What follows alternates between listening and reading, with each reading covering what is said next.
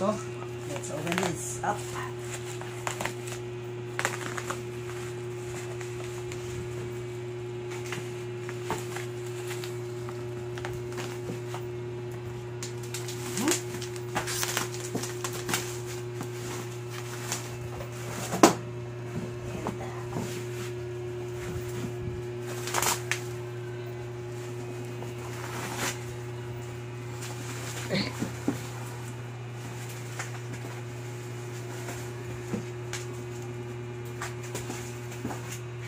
Siyempre, pag galing sa Lazada talaga, well packaged palagi. So, may naka-bubble wrap. So, for safety ng gear or item.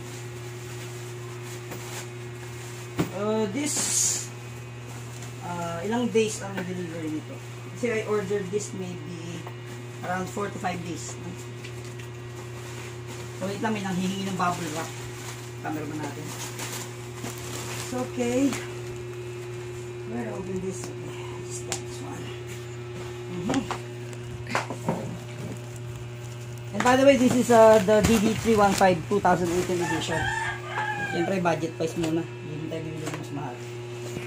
So, this is same as the Alice's. I could just forget the model, pero same ito. So, open natin. So, kita natin. Bukas pala natin. You have your pair of sticks. And styro, and I think this is the pad itself. Okay.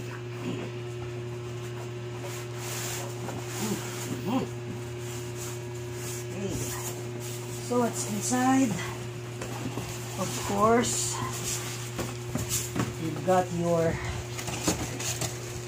drum pad kit. And on the other side, you got your 2 foot controllers. Got your 2 controllers and the supply adapter. This is a 12-volt supply adapter. But this drum kit is capable of supply power of what do you call this?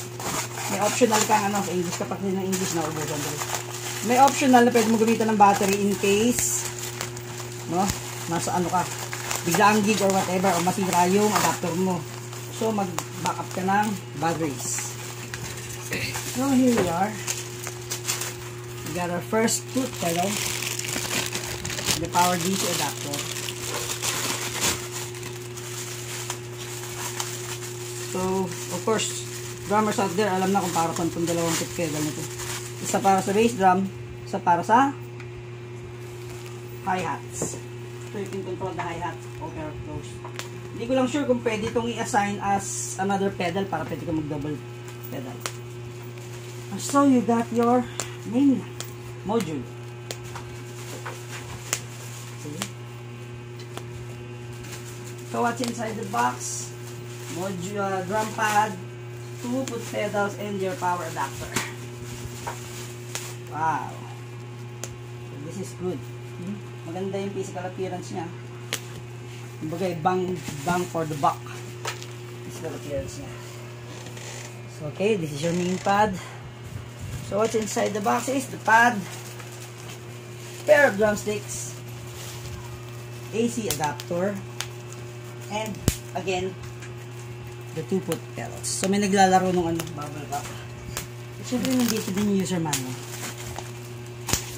So, okay. Overall, yung appearance okay.